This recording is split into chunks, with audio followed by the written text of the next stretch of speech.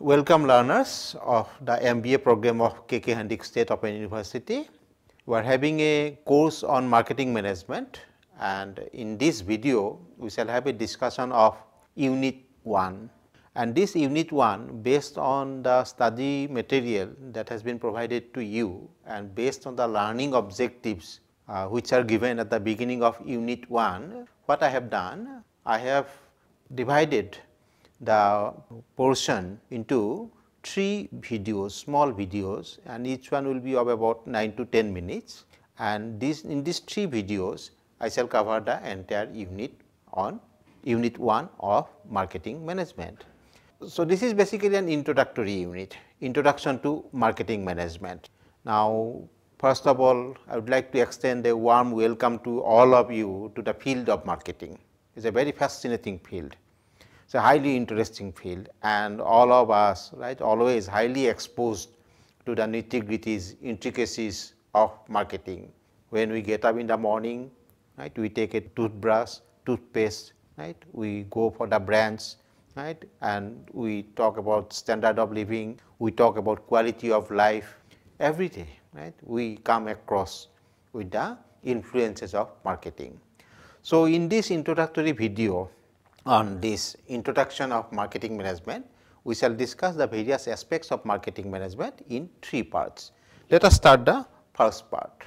As I have told you, this video will be based on the learning objectives. So, we shall take up 3 learning objectives.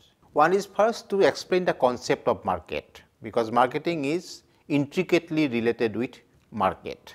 Then we shall discuss the concept of marketing management. Then we shall discuss the exchange process. Then the remaining learning objectives we shall discuss in the other parts of the video. Okay. Now, to explain the concept of market. Normally, what do we mean by market? A place where business is conducted, like say Fancy Bazaar, Pan Bazaar, Bor Bazaar, is not it? That is what we mean by market, as if it is a place in which exchanges take place, buying and selling takes place. It is a place where business is conducted with definite geographic boundaries. But in the marketing terminology that we are going to discuss in this course, market will have some other meaning.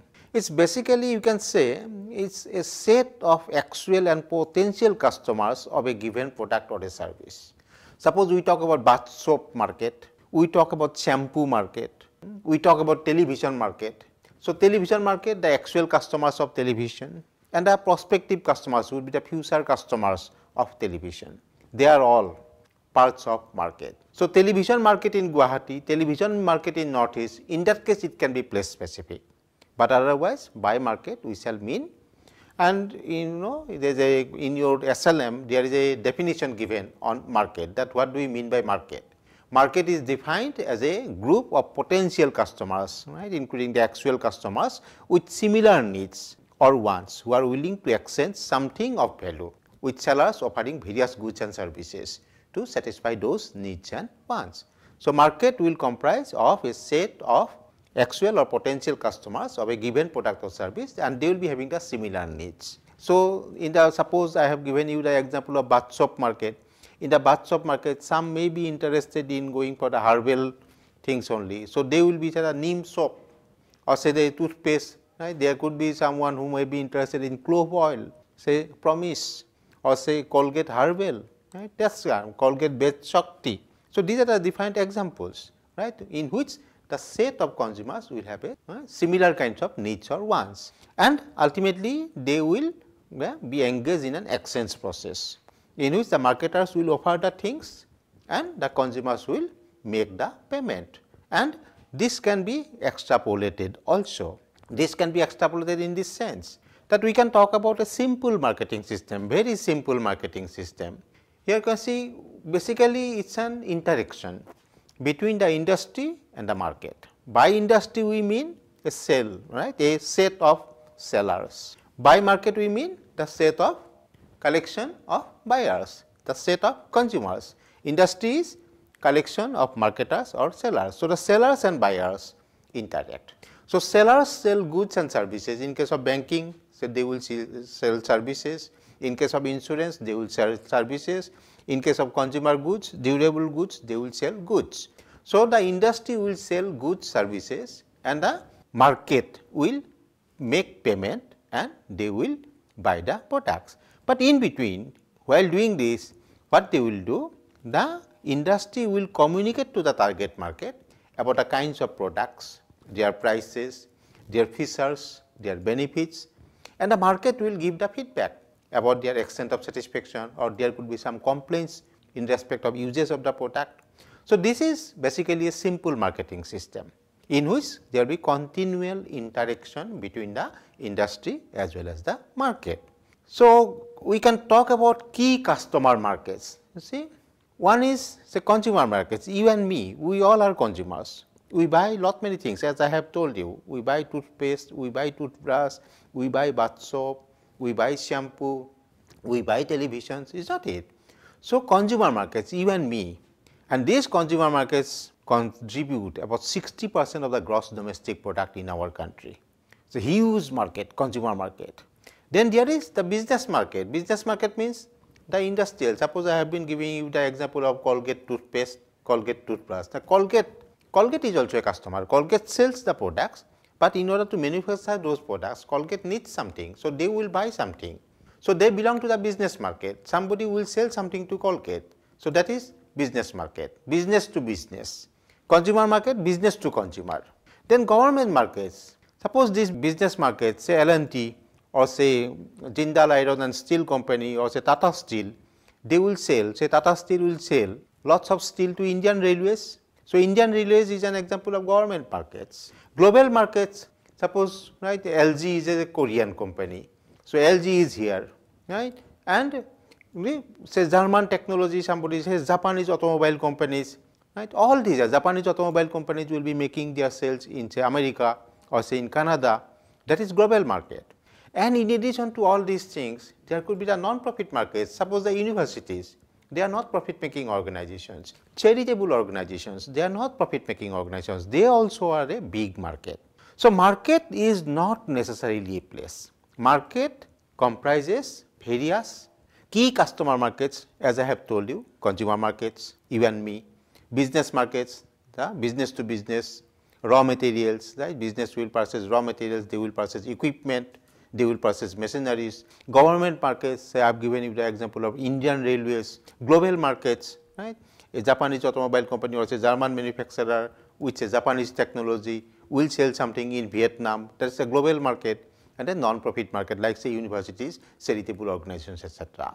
Then based on this understanding, let us try to discuss what is marketing management. Dear learners, when we discuss marketing, normally we shall come across with a glossary of terms. Just now I have explained market. Likewise, what is marketing management?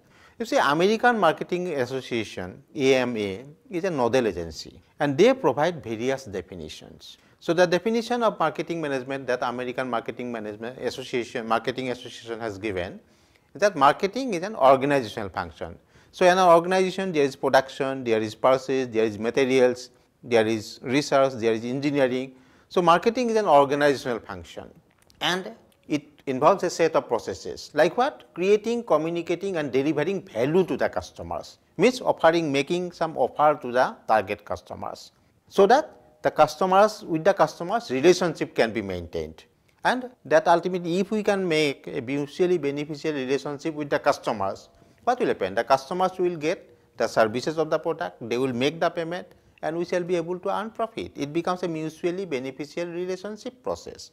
So, marketing management according to American Marketing Association basically talks about that kind of an organizational function, which is highly focused about creating and maintaining a mutually beneficial exchange relationship of the customers as well as the marketers. So, that is basically all about the marketing management. So, this involves exchange. Marketing involves exchange. You cannot force something on the customer. If you see, suppose a hungry person, you are feeling hungry, in order to get rid of your hunger, what you can do? You can go to a restaurant, means what? You will have to go to the restaurant, you will have to make payment, then you will be served food. That is an exchange. Or you can go to the grocery store, you can purchase something, means again exchange. Going back home, you can prepare your own food, but before that you had to be engaged in the exchange process. So whatever we do, whether we cook at home or whether we go to the restaurant, whatsoever, it's always exchange. Suppose we talk about, say, our own garden, kitchen garden. There also we shall have to purchase the seeds, we shall have to purchase the fertilizers, chemicals, is not it? It could be organic chemicals, it could be organic manure, whatsoever. So suppose for a thief or a burglar, they can wrest food, forcibly they can take food, or someone who can beg food, a beggar. Say for a beggar, for a thief, for a dacoit, exchange may not be involved, but for all others, exchange is involved. So when exchange is involved, that is basically marketing. So marketing is all about that all pervasive exchange processes. So this exchange process, so basically core concept of marketing, and it involves obtaining a desired product from someone by offering something. So we make payment and then we get something. Earlier, suppose there was the barter system, that was also an exchange system. But for an exchange to have its meaningful context, certain conditions. What are those conditions? For exchange, there has to be two parties, is not it? And each party has something that might be offered to the other party, and each party is capable of communication and delivery. They will have to be, because they know. Suppose I am a marketer, I know what I am offering, you are a consumer, you know what you are buying.